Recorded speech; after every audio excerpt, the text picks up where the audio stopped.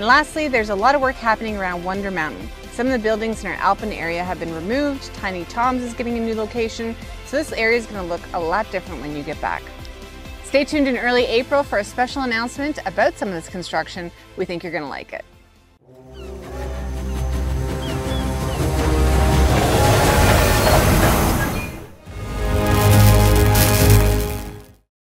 Alrighty, so in today's video, I'm going to rank the most likely coasters that are going to probably be coming to Canada's Wonderland in 2025 and which ones I think are the most likely in order from least likely to most likely. So starting it right off, at number 5, we have the Zamperla Factory Coaster, otherwise known as the Multi-Dimensional Coaster. I'm not even going to begin to pronounce the park that this is at. But yeah, this is a indoor, fully immersive 4D multi-dimensional coaster. And I put this on the list just in case, okay? So if we were to assume that this coaster wasn't going to utilize anything outside the mountain, this would be a likely option. But as we see signs progress to outside the mountain, this is why I put this at the least likely on my most likely to come to Canada's Wonderland edition. So as cool of a coaster as this would be, and as much of an upgrade as this would be to Wonder Mountain's Guardian, I don't think this is actually likely at all. And further, I would probably rule this out at this point as construction heads to the Alpine area of the park. Coming in at my number 4, on the more side of the least likely options, is a launched wing coaster. So for those of you that remember, Wonderland put out a survey surveying guests about a launched wing coaster. And to be honest, this seemed like a very probable case in terms of Wonderland moving forward with it. But as we see the tunnels being constructed, a lot of them 5 meters, and 4.83 meters in width, it's looking a lot less likely that this is going to be a wing coaster. I've been hearing through the rumor mill that there was a budget change to our 2025 project, which we're actually seeing before our eyes, and that plans shifted.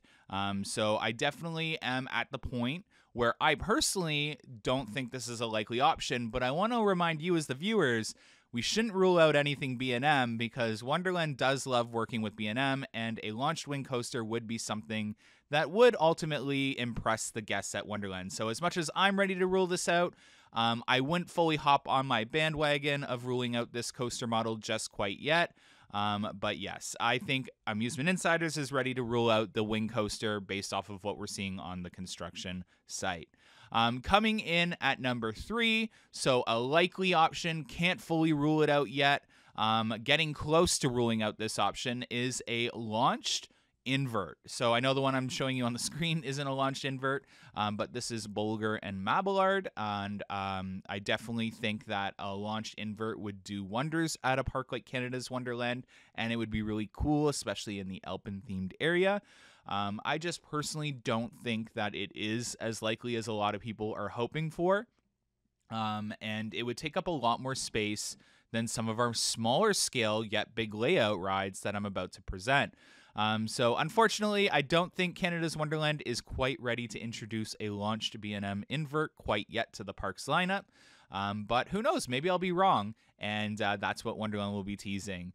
So coming in at number 2, a very likely option is the Mock Striker model. So this is a a coaster model that would 100% work using the space that is given in the Alpine area, and it would look really cool, especially coming out of the mountain. So this is one of those models that I am 100% eyeing in terms of a potential candidate for the construction plot of land.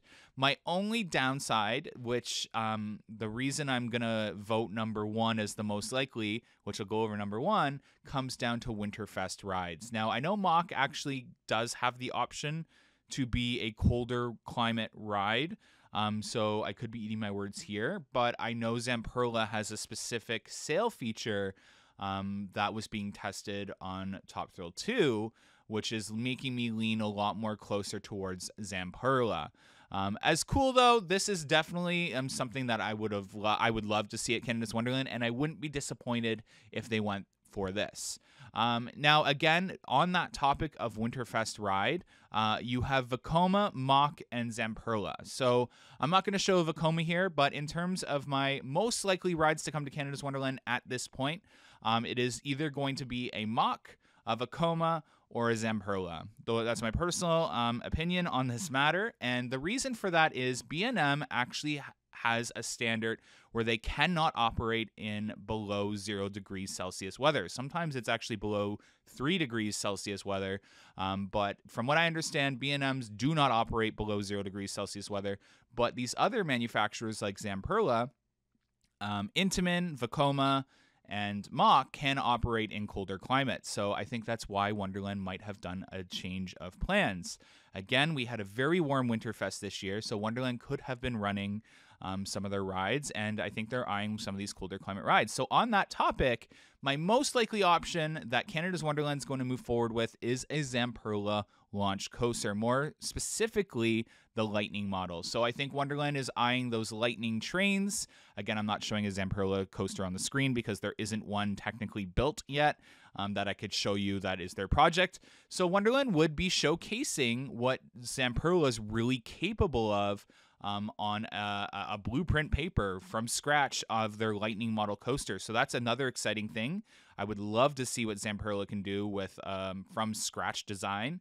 And a little more information to provide to you guys. Over at Winter Chill Out this year, Tony Clark was discussing that Zamperla was highly interested in testing Top Thrill 2 in 20-degree Fahrenheit weather and snow. So Zamperla has commented in an interview also that the Antonio, the CEO of Zamperla, actually rode Top Thrill 2 in the snow, and he said it was a very comfortable ride, cold but comfortable, and it ran beautifully, zero problems. And Tony did confirm this at Winter Chill Out, that they specifically tested Top Thrill 2 in 20-degree Fahrenheit weather and snow, and to me that points to several kind of hints that, you know, it potentially could. Again, it could be a reach, what I'm suggesting right now. But they were specifically testing it for a colder climate because a park like Canada's Wonderland might be getting a Zamperla launch coaster. On top of that, you go back to the El Toro Ryan rumor of Cedar Fair checking out Velocicoaster. Again, a lot of us jumped to Intamin, but if you think about it, there were no Zamperla coasters of the Lightning model that they could have gone and checked out at the time. So they're probably going to check out a competitor, a similar design that Zamperla could provide, and checking out that kind of how it operates and the specs and all that over at Velocicoaster for a park like Canada's Wonderland. So again, my final prediction, not my official prediction, my most likely candidate coming to Canada's Wonderland is going to have to go with a Zamperla Lightning model launch coaster. All right, thanks so much for watching today's video. Hopefully you enjoyed it, and stay tuned for our construction update. Have a good one, guys. Bye.